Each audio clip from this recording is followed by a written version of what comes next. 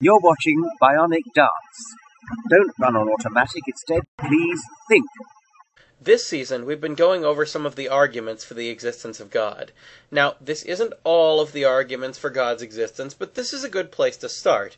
If you're willing to be open to the evidence for God, then at least one of these arguments will probably make sense to you. The problem is that what we're about to hear is not a list of evidence, but rather a list of things you don't understand or don't like and substitute God in their place, as I'm about to show.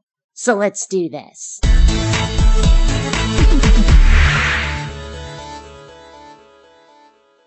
Greetings, fellow space travelers. BionicDance here. Today we're looking at a fellow who goes by My True Power 2, which isn't even a slightly presumptuous name at all. Nope. He's claiming to have evidence for God, but really what we're about to see is a list of things he finds to be unacceptable requirements for being an atheist, with the idea that God's existence becomes the only possible default conclusion if you don't think these things can be lived with. Which is, silly, at best. As an atheist, you would need to accept the following. You'd need to accept that your senses have no proper function, and in fact that nothing in the natural world does. What?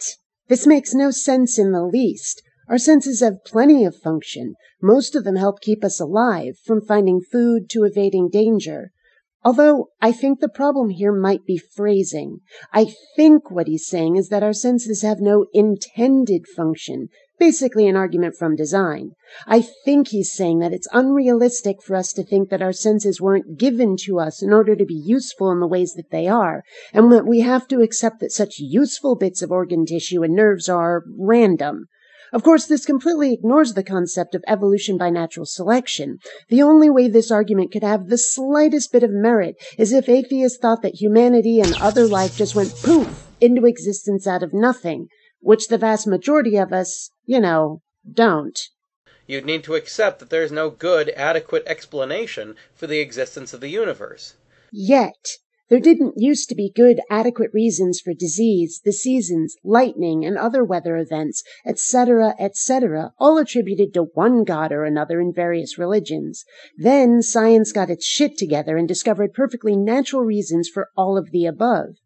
This is the God of the gaps fallacy, using God as a placeholder for things we don't yet understand, the assumption being that we never will, despite the past showing this to be false about plenty of things.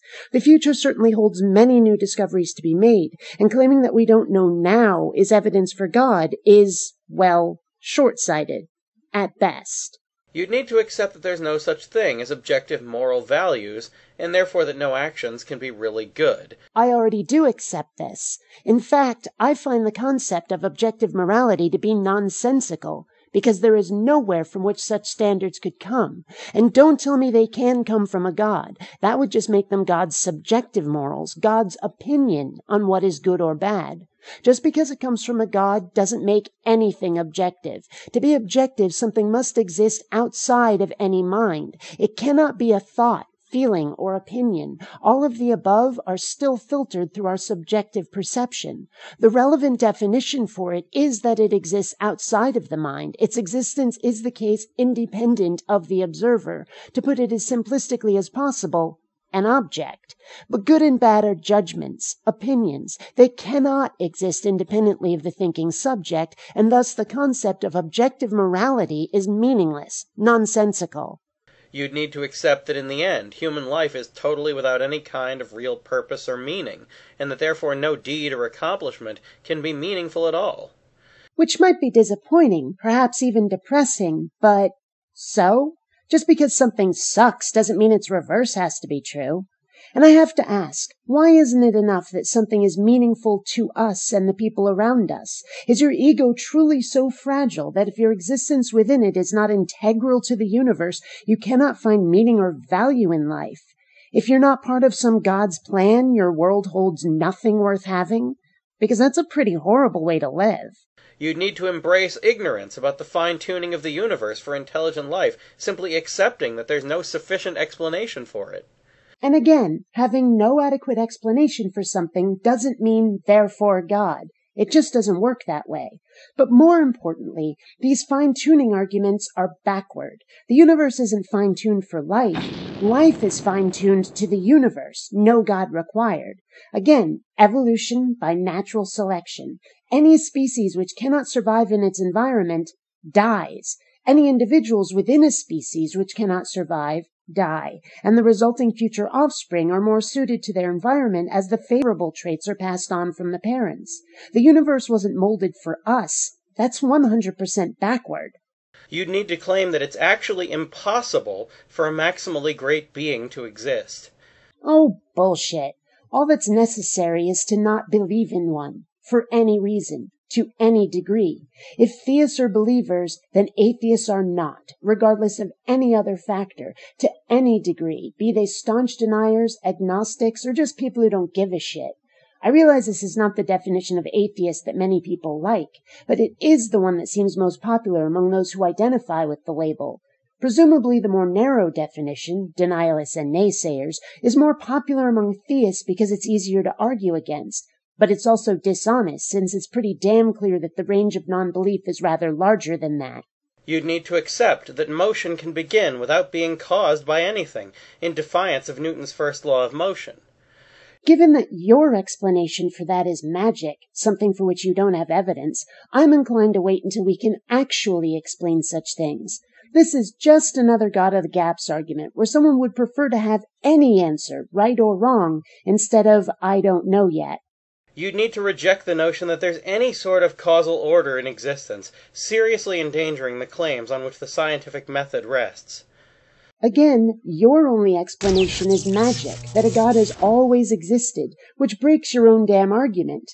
If nothing can be uncaused, why does a God get to be a big ol' exception? Why would you expect anybody to just accept that because of, once again, something that isn't yet explained? God of the Gaps, kiddo. You'd need to accept that things all exist by necessity, endangering science further. Even if the argument from necessity were true, it still doesn't prove that the necessary thing, whatever it may be, is a being of any sort, never mind it being a god, much less a specific god. It could be some sort of necessary quantum event or something similar.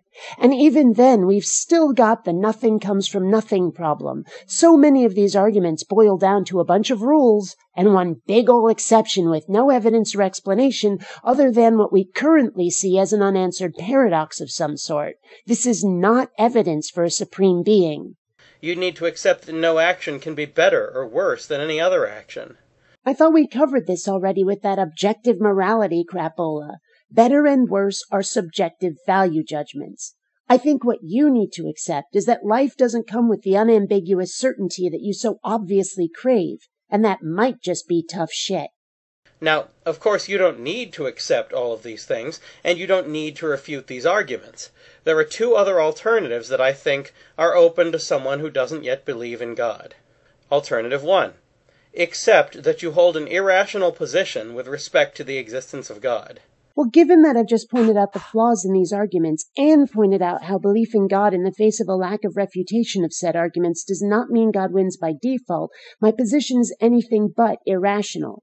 The truly irrational position is believing in God not merely without evidence, but without the right kind of evidence. You cannot and will not prove God's existence as a mere couch philosopher. If you're going to prove God, you're going to have to do it in a truly objective manner.